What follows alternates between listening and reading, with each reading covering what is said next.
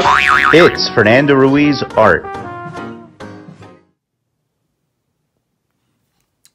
Okay, everybody, we got a wild one today. I don't even know if I can do this because I don't draw this guy too often, but I'm gonna give it a shot. This was a recent request, and it's such a different one for me that I bumped it up to the head of the queue just to see how this would go. And this is Sonic the Hedgehog, everybody. Sonic the Hedgehog.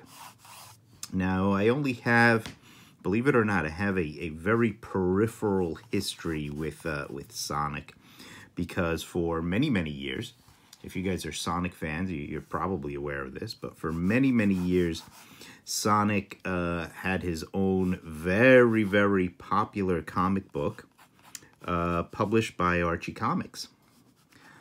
Now, the Sonic comic book is what we call a licensed comic book. That means that Sonic, of course, is owned by somebody else. Sonic is owned by Sega Genesis, or Sega, the Sega company. Whereas the Archie characters themselves, they are not. They are owned entirely by the Archie company. So what that means is, whereas Archie, the company, can do whatever it wants with the Archie characters, they are sort of partners with Sega when it comes to the comic books. And Sega also gets a say in everything that happens in the comic books. Now, I was not involved with the comics at all when they were being produced at Archie, and they were produced at Archie for a long, long time. I think that went on for, it must have been over 20 years. It was certainly done the entire time that I was there at Archie. I am pretty sure they were already doing them when I started with Archie in '94. Now, you know, Sonic is pretty different from things that I normally draw, even Archie and other characters. So as usual, what I do here is I take a look at the character, and off camera here I've Googled a lot of Sonic here, and what I do is I mentally break the character down into basic shapes, and Sonic is really all head here. He has this giant head. He has kind of a fairly small body, and then he has pretty long arms and legs. And I want to stretch out this leg going this way, which means I'm going to pull back with the other leg, because I also want his arm popping forward, and I'm going to push the foreshortening on the arm so that it really seems like it's coming forward. And in a lot of these shots that I'm looking at, Sonic is always pointing forward, which I don't know if that's something that he does, but he's doing it a lot, so I'm going to have him do that here too. So I'm going to really push that finger forward. The other fingers are curling around onto the hand. The body of the hand reaches back, and then he's got these big folds to his gloves. And then he has fairly thin arms that go back up into the body. And like I said, he's all head. So I'm not very familiar with the Sonic character myself, although I actually did, when I was younger, I did play the video games a couple of times. And when I say the video games, I'm talking about probably his first couple. In fact, those may have been, I'm not a big video game guy. The Sonic games may have been the last real video games that I played. So please be forgiving with my Sonic here, because he's not a character I know a whole lot about. So as I was saying, they were Sonic was published at Archie, and I remember at the early Sonic comics looking very different from what they would become. And the Sonic fans are out there probably aware of this, but my perception was that the books were really aimed at kids early on. It was really a kind of a very much a kiddie book. And in all honesty, because I wasn't involved with it, I just didn't pay attention to it. It just was one of those other projects that Archie did.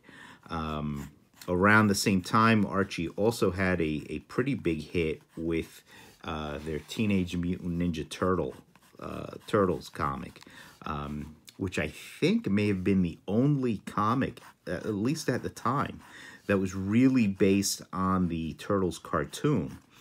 The Turtles had their own regular book, but I believe that was more straightforward action, whereas the Archie title was really the only one that tied into the cartoon, where the Turtles wore the different colored masks, and you know, it was done more humorously and tongue-in-cheek. So Archie was having some success with these licensed comics, and Sonic would eventually, and I don't know when this happened, because it happened, you know, beneath my notice. One day I woke up and Sonic was all of a sudden a giant hit with this really loyal, devoted, almost Star Trek-like following. People really get caught up in the mythology of Sonic, which is great. So it's great to see. It's great when people enjoy this stuff. Now, I did have a passing brush with Sonic in that at one point I was asked to audition for the book. Yes, I was asked to try out for Sonic, which I was interested in doing, largely because, well, the Sonic book paid better than the Archie books did. There was a higher page rate over in the Sonic department than there was in mainstream Archie. So that got my interest up. So I drew a few pages. Now this was around the time when Sonic was still kind of kiddie-ish. From what I saw, it had a bit of a manga influence, so that's what I kind of used in my own pages that I did. So I drew a few pages, I think about 3 maybe, and in fact I was looking for those pages before filming this video. I thought they'd make a nice addition to the video. I thought you guys would like to see them. I couldn't find them though, so it is possible, because I'll sell anything, including my soul. It is possible that I may have sold those pages somewhere along the line. Maybe one of my ardent admirers out there is screaming at this video, "Yes, I sold them. You sold them to me. I have your pages." But I couldn't find them, so it's very possible that I parted with them somewhere along the way. So I tried out for them. I did about 3 pages, like I said.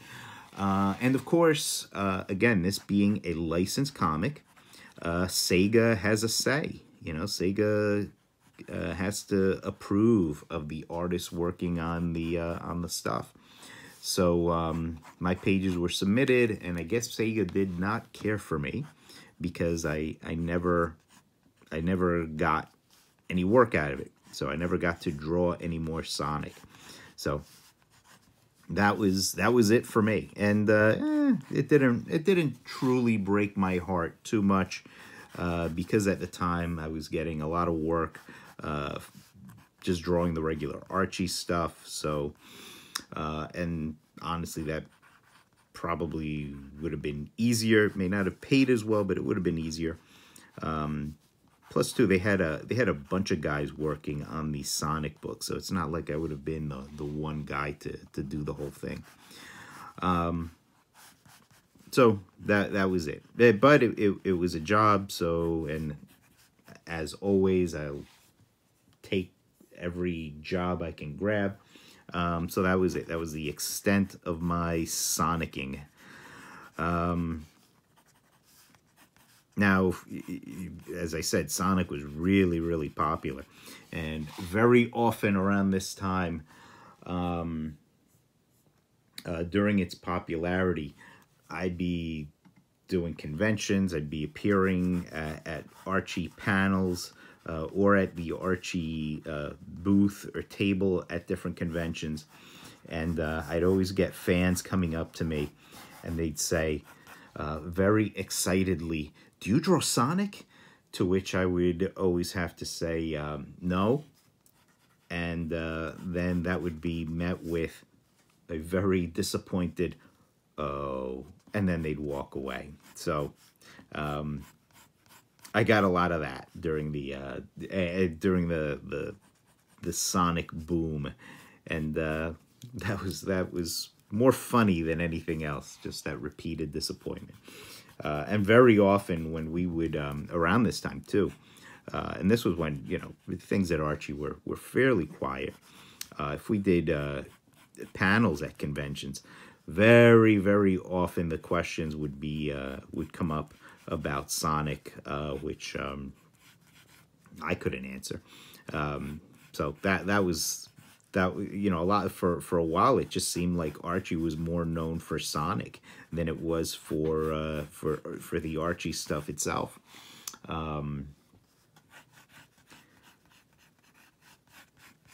And I know, at least I was told at the time, that the Sonic book was their best-selling of the regular comics. The best-selling product was probably the digest, because I know that was the company's financial backbone for many years. So I'm doing his big giant feet. So how's my Sonic looking? Is he looking okay? He's almost done. He's got this big giant belt or buckle on his shoe. And he's got the big giant front section, and he's got like a sole on the shoe. So I'm gonna blow that up, and I'm gonna have his other hand just kind of poking out here from the side.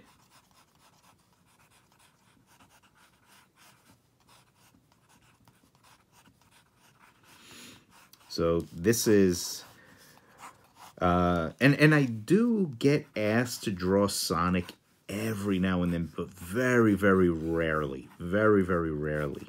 At conventions, at free comic book day, sometimes I get asked for a Sonic. It always takes me back a little.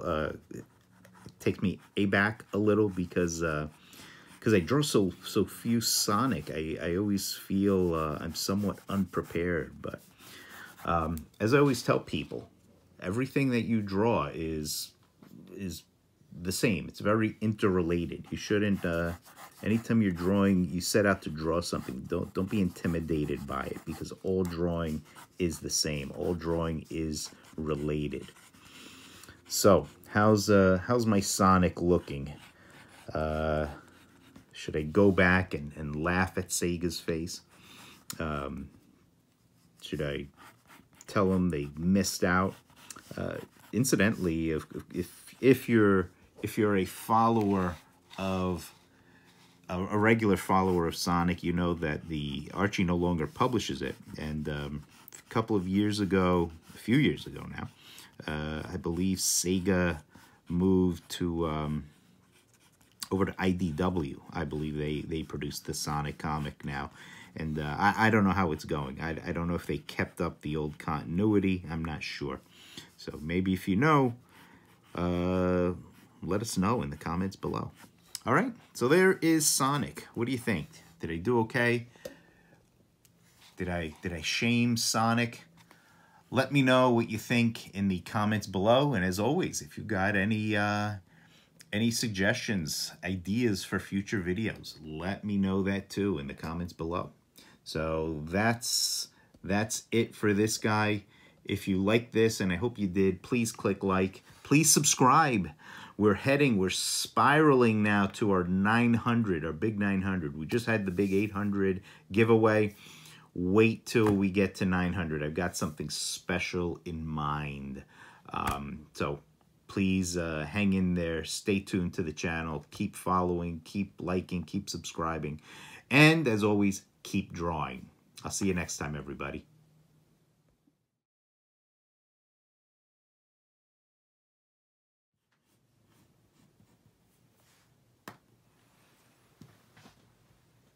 See you next time, everybody. Keep drawing.